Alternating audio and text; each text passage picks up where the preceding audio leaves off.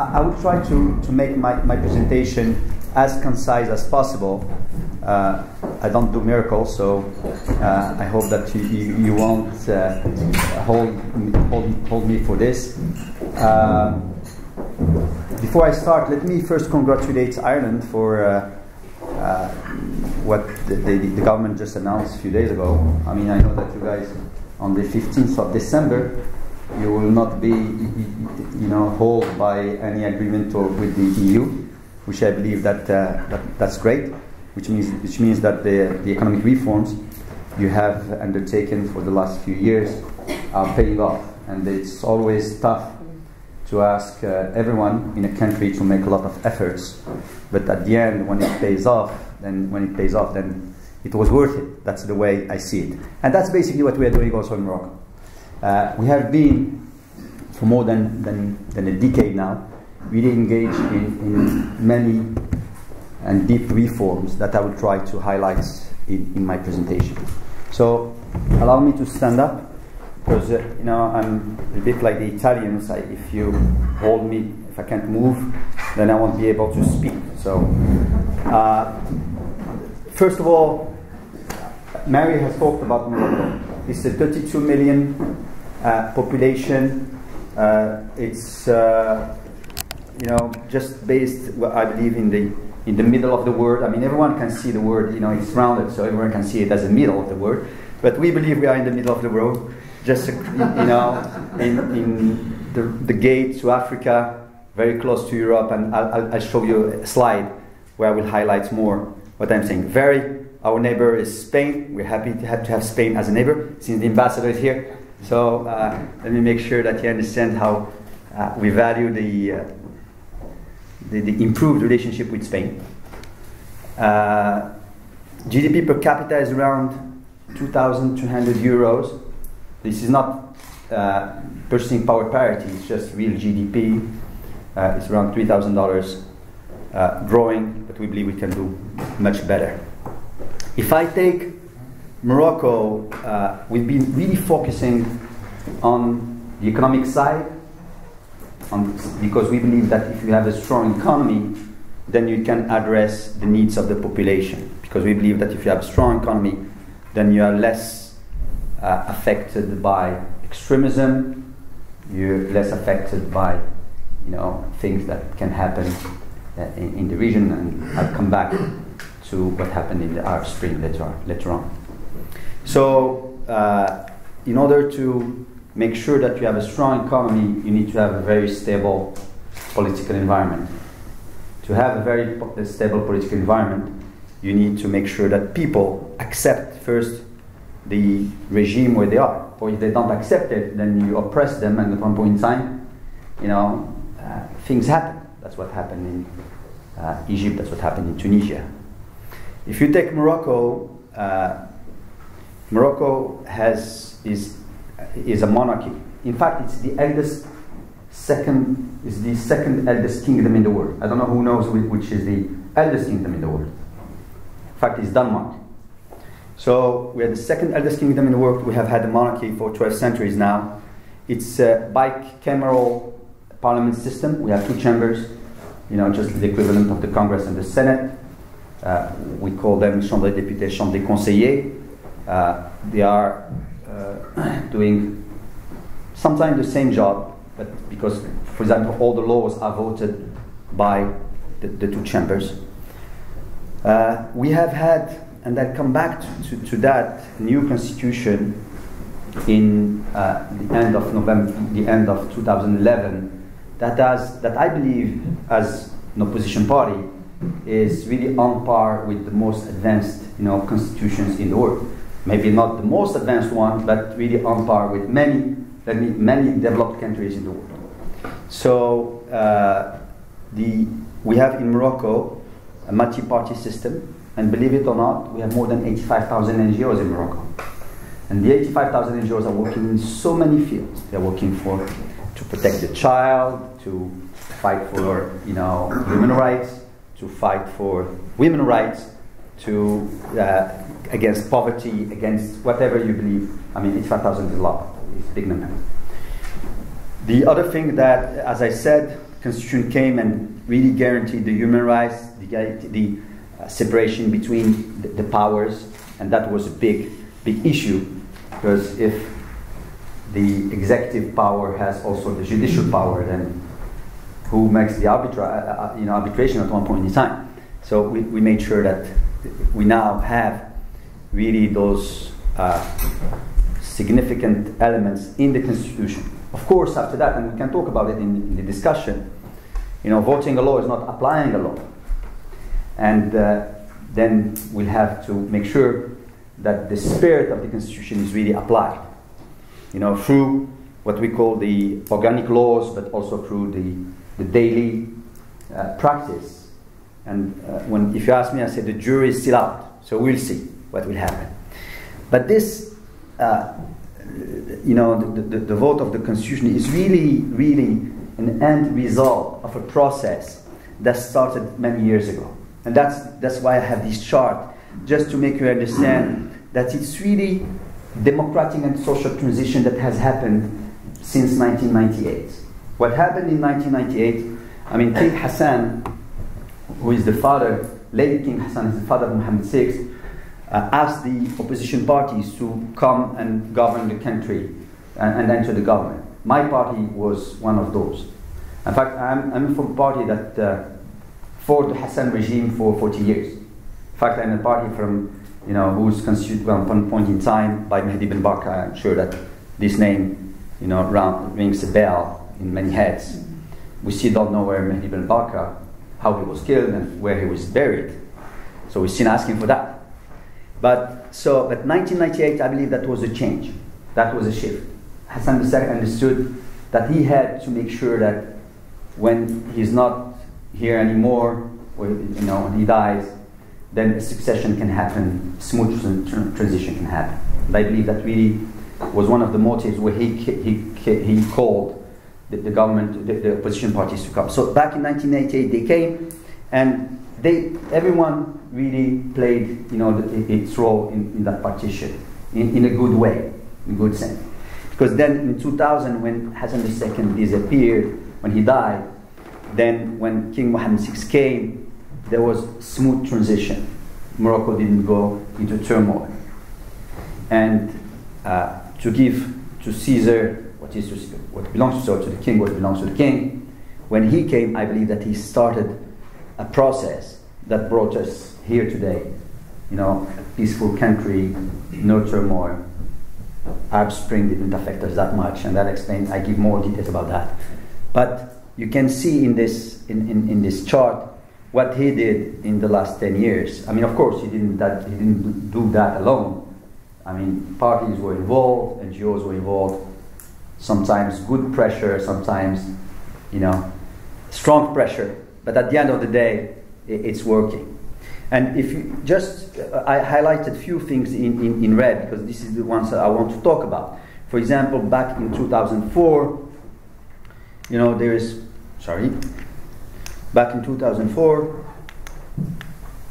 the laser is not working. The Instance for Equity and Reconciliation, the IER. What was this instance? This is exactly the same process that happened in South Africa, the apartheid thing, where basically they had this neutral commission going and understanding what happened. King Mohammed VI asked the NGOs, personality, individuals to constitute this IER, and they went through all the country talking with people who were really hurt by the regime and how to compensate them, and mostly how this cannot happen again, because we had what we call les années de plomb, which is our worst days in Morocco between early 70s to late 90s, where basically opposition parties, for example, fought the regime. Many people disappeared, many people went to prison, to jail, many people were killed. So we had these fights between the opposition parties and the regime at that time. So King Mohammed VI came, and he was very courageous to do that, because basically that was under his father, supervision or under his father ruling that those things happened. But the process went on. And I believe that this process allowed us to turn the page, I mean, to move into the future, not stay in the past and still fighting for those things. There are still some files that have to be completely cleared. I mean, Mehdi Ibn Bakr's file is one of them. But at least it was very good, well done. 2004 also, the free trade agreement with Europe. Then after that, we also had the free trade agreement with the US. So Morocco, it has a free trade agreement with Europe, free trade agreement with the US, and even an advanced status with the US, with Europe. So which basically, I believe we are the only country that has these three things. The family code, Mudawana, this is again a very courageous action from the king, where basically we modernized the family code, where basically the women rights were granted. Still more things to do, but I believe that was a big jump, and that was, I'm saying, very courageous, because that was, if you have a religious interpretation coming from one of the books, then it's very hard to make people understand they should change. So that was, he had to put all his weight into the balance to make that family code much better and to protect women's rights. The National Initiative for Human Development, this is basically where we decided to have a poverty map in Morocco and to target the most vulnerable parts of the population. And today we are bringing all lot of help to those regions, and we are moving now to create projects that will generate revenues for them, not just give them fish, but also how to fish. So that's basically what we are doing. And 2008 we had this central instance for prevention of corruption. We have also our problems in there. We're trying to move now this central instance has been changed to the Council against Corruption in the new constitution.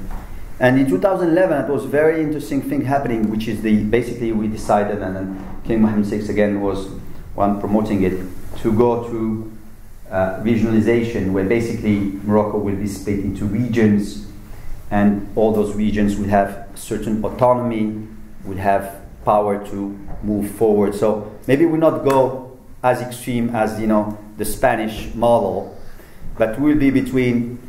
Basically, we studied Spain, we studied Turkey, we studied what happened in France, and we'll have something Germany also. So we'll have something that is a mixture of these different models.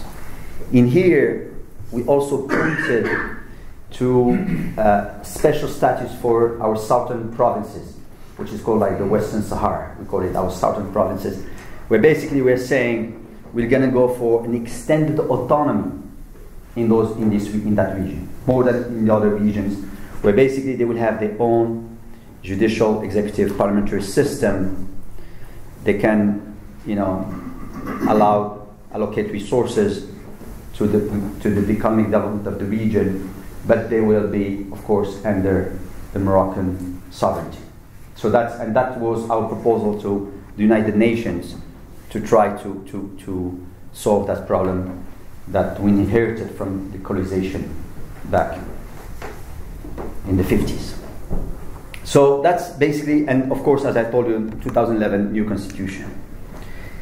Everything all this process, I believe, has helped us avoid the trouble, the turmoil that happened in the other countries in the region. And if you allow me to summarize it in three main reasons why the Arab Spring didn't have the same effect, I will tell you. First, because there is a real bound between Moroccan people and the monarchy. I told you 12 centuries of monarchy. I also need to tell you that when King Mohammed V came and the French were colonizing with the Spanish part of Morocco, they proposed to King Mohammed V to govern under their supervision, and he refused. So they exiled him to Madagascar at that time. So that created a really strong bond between the Moroccan people and the monarchy.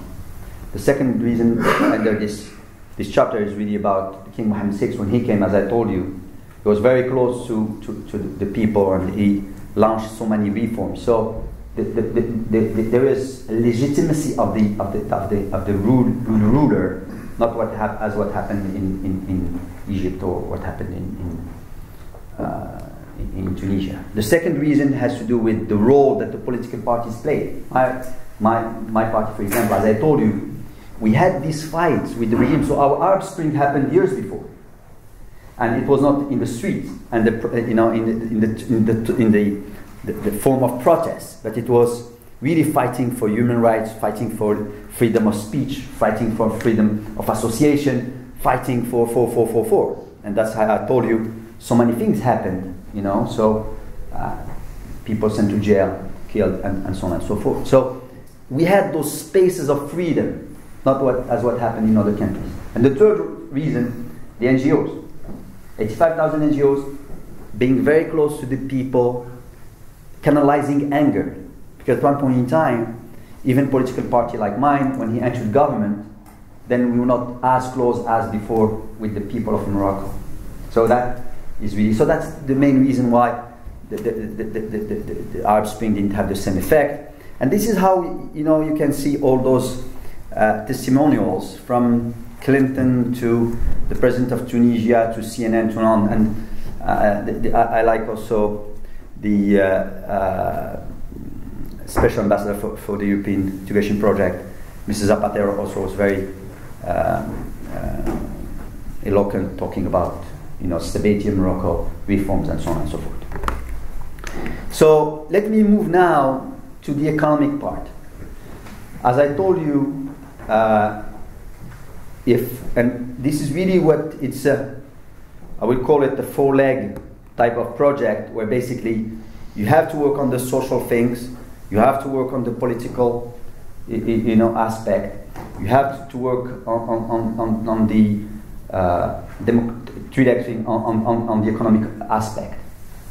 And if you take the economy, we're saying in order to create growth, then let's start with the right foundations. Foundations in the economy are really the macroeconomic drivers, macroeconomic fundamentals. And you can see here that the Morocco growth, the GDP growth, has been averaging 4.8% since 2001.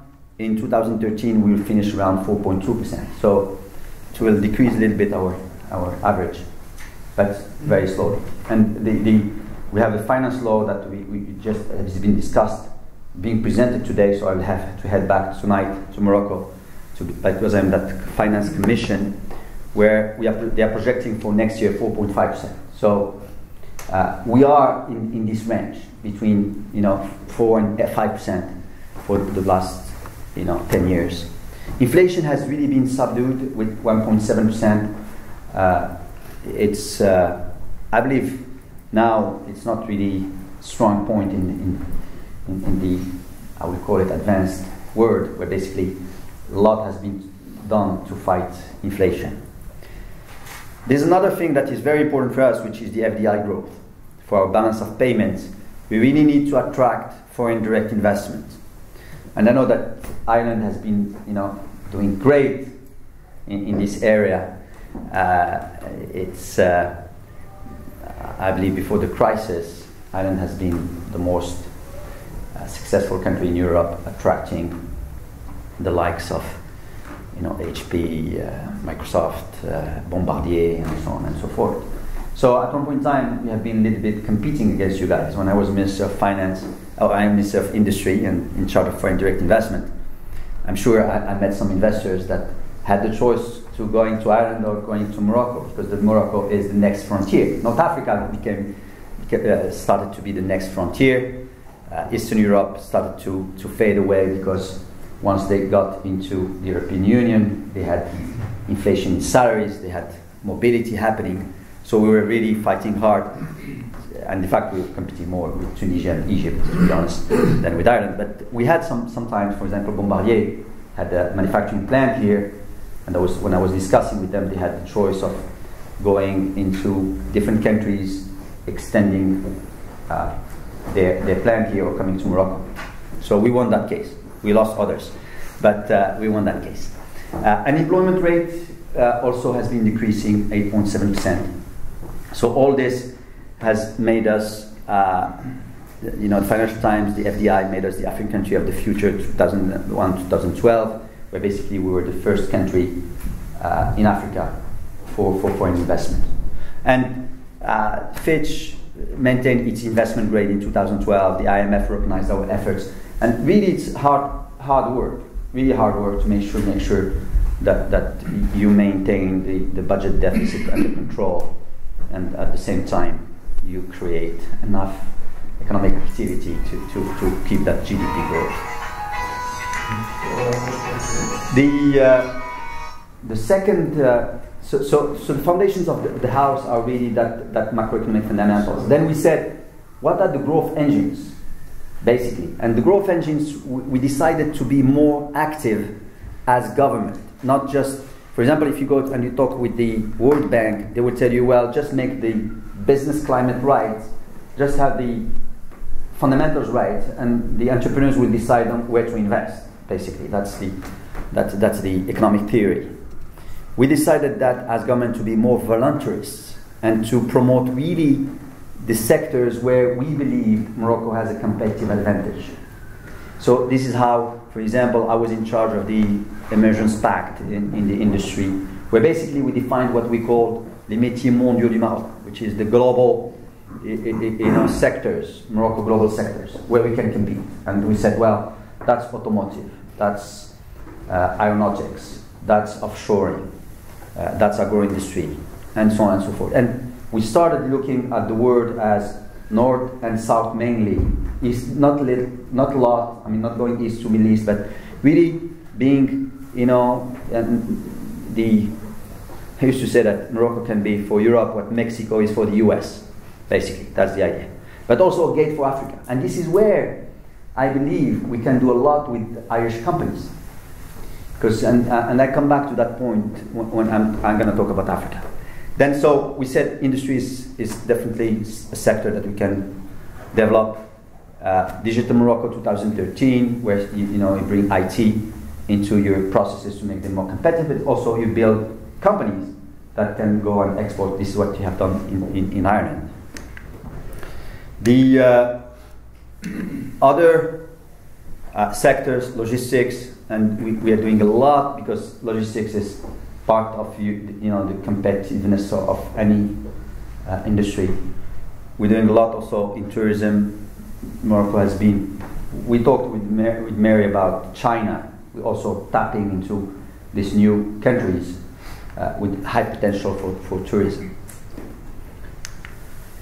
The agriculture, where I know that Ireland is also very strong in agriculture. Here we're saying Morocco has big potential, and basically, like just to make you understand what we've done. If you take in the industry or if we take agriculture, we really thought we went through a process like as any other company would do it, a multinational. So in fact, we brought McKinsey. And we told them, well, listen, Morocco Inc. wants to compete in industry. Which industry should we compete? In which country should we compete? So they went, they scanned 70 sectors, and this is how we came up with that 7 or 8 Morocco global sectors. Agro-industry, textile are the others, as I told you, offshoring, electronics, and so on and so forth. In agriculture, we did the same thing. So at the end, we said, well, there must be 2 pillars for the agriculture. One pillar is what we call productive or intensive agriculture, where basically you will find the big landowners working on tree production like olive oil or oranges and so on and so forth. And you'll find the second pillar, which is the solidarity, which is that targets the small farmers and how we can help them, develop, earn more in managing their small piece of land. So just to make you understand that we have always this concern about the social, aspect in the picture. So fishing, we had this plan called IIEA, where I believe Morocco can be one of the biggest players. And I'm happy that we are moving positively with this agreement on fishing with Europe that will benefit, first the Spanish fisheries. Commerce trade was part of our idea. We have now one of the biggest malls, if not the biggest mall in Africa. This is where Casablanca can play the role Dubai is playing, for example. That's something that we are working on. The housing, where we believe that if you want to stabilize a country, then give everyone a house. So to give everyone a house, you don't give it, but you make it affordable. This is why social housing is such an important aspect in what we do, is how today we have managed, and really that's a very interesting experience. We have managed to create what we call champions, local champions. 2 or 3 companies that really do the social housing now. They are doing it in Guinea, they are doing it in Senegal, they are doing it in other African countries. Solar plant, we are very big on renewables. Basically, we said that by 2020, we should have 42% of our energy mix should be renewable energy. And in fact, that 42% is 14% hydraulic, 14% wind, and 14% solar. And it's around 2,000 megawatts solar that will be installed by 2020. We have started last year with 150 megawatts. One of the Spanish companies was part of the conglomerate that won that tender. And Casablanca Finance City, where basically we're building, a financial hub in Casablanca to be the gateway between what's happening in Europe and what's happening in Africa. Basically, that's the ambition.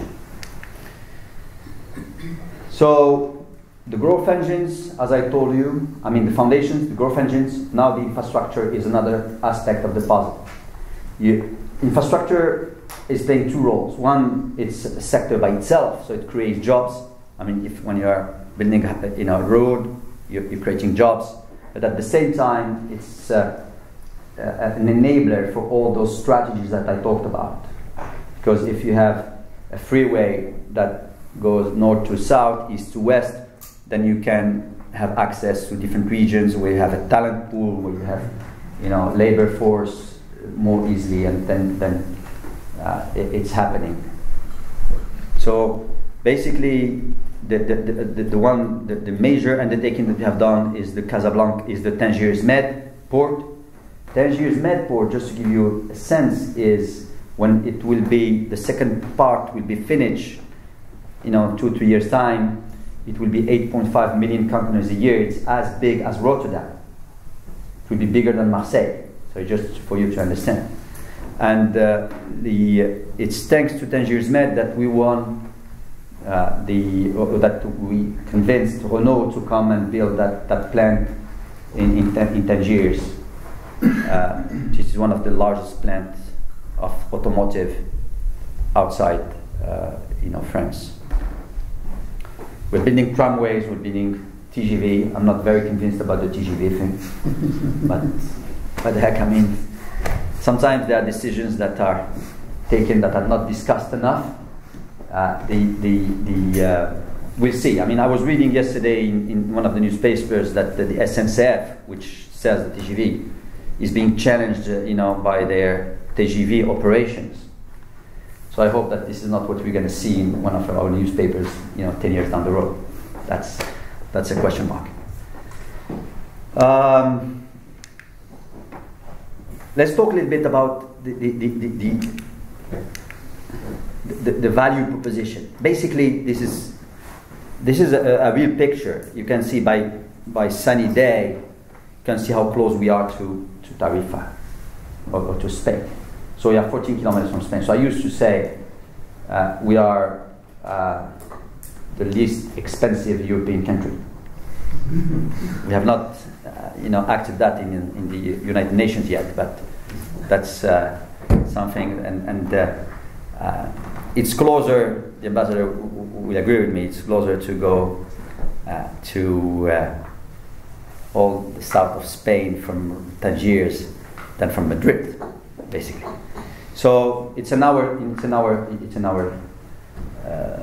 trip, and basically you can put anything on a truck in Tangiers and reach the eastern part or the northern part of France in 48 hours. So if you are working in a factory, then you put it on a Friday when your workforce goes for the weekend. They come back on a Monday.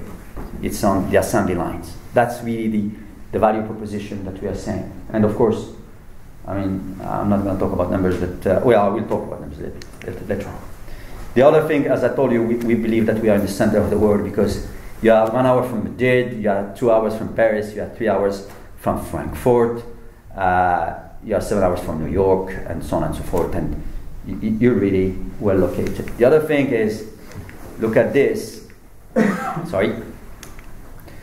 What happened is all these connections. When we built the Tangiers Medport, it allowed us to make so much connections with the other parts of the world, because we needed a large port to do that.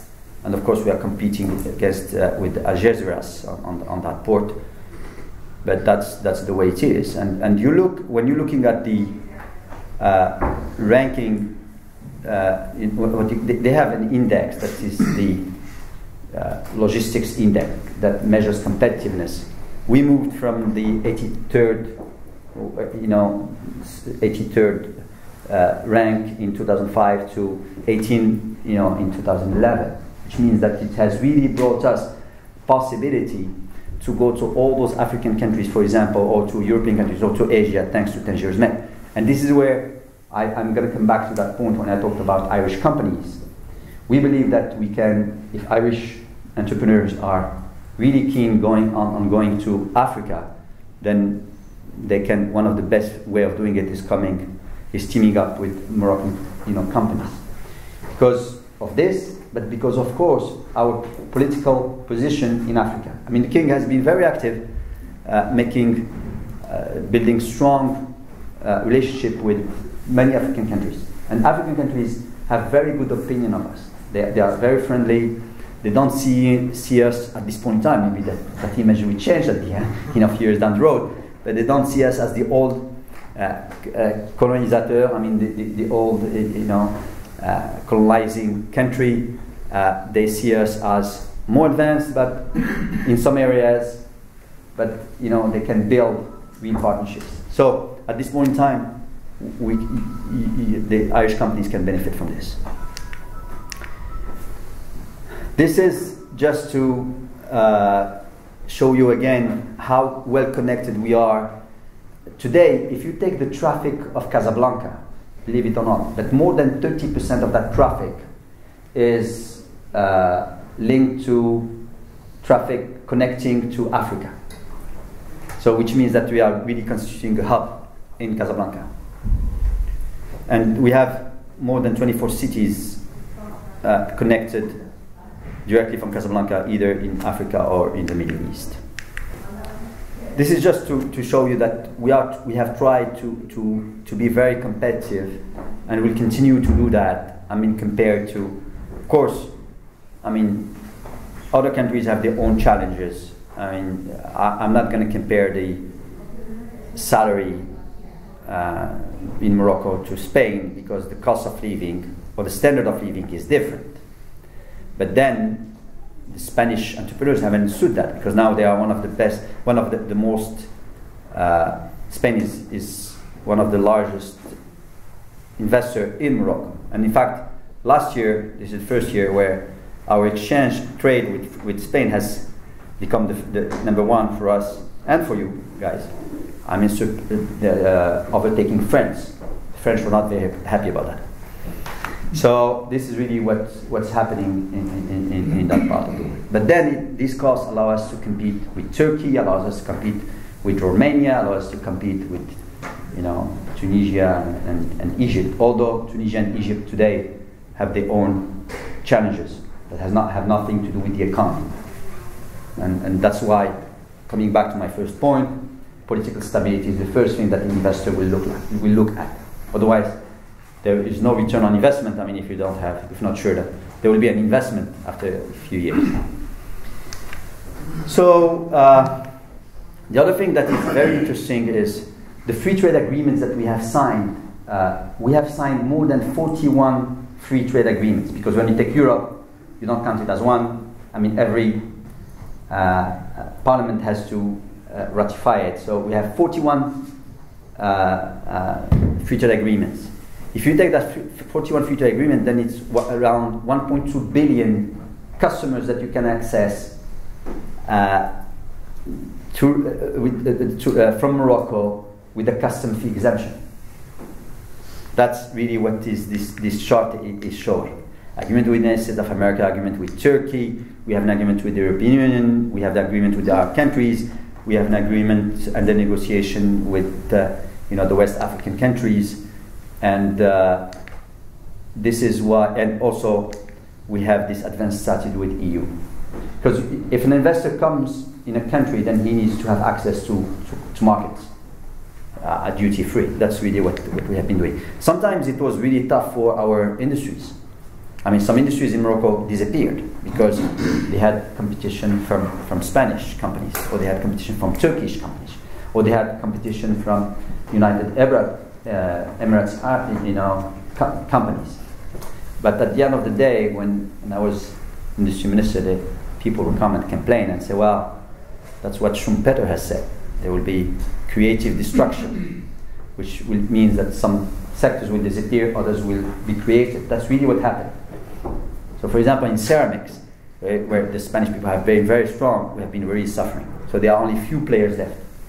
We cannot talk about sector. But in automotive, we have had so much gain. So that's really what's happening. Of course, all this cannot work if you don't have the people. And people, we have been really focusing on building universities, on encouraging private sectors. We are challenged, let me tell you that.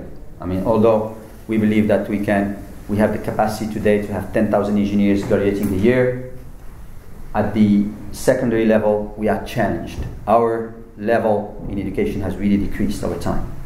And this is one of the most, I believe, if we have to do only one thing in Morocco, then we should do this.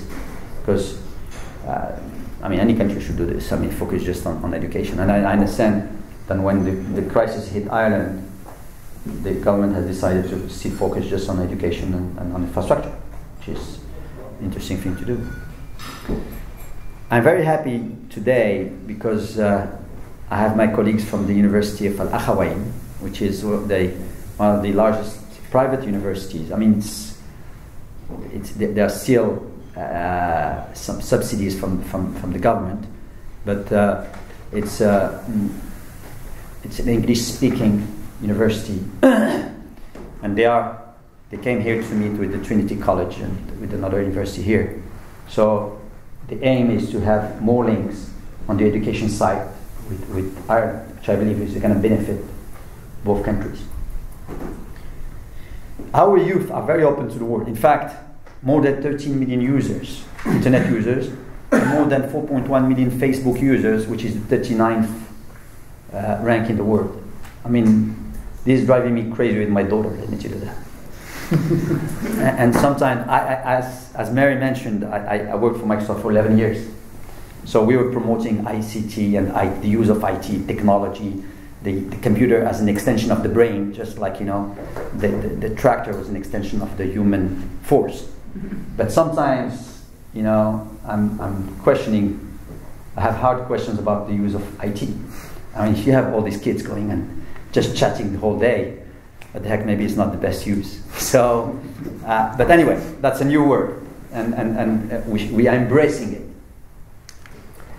Well, I'm going to finish. Just to tell you, this is not, just to let you know that, once you have done all this job and you want the investors to come, then you have to have some packages to offer them. just like you guys, for example, you decide that the corporate tax should be much lower than the rest of Europe, we have done the same thing. And we have free zones where basically, just to give you an idea, free zone, an investor will come, he will pay zero, I mean, of course, if he used the free zone to export, he will pay no corporate tax for the first 5 years, then they will pay 8.75% tax, corporate tax, over the next 20 years. So which is very unbeatable type of proposition. We have fund, has the second fund that will help subsidize part of your investment, of course up to a limit, but 10%, basically that's what we pay. For few sectors, the sectors that we want to encourage, then we will have that. Otherwise we will not have it.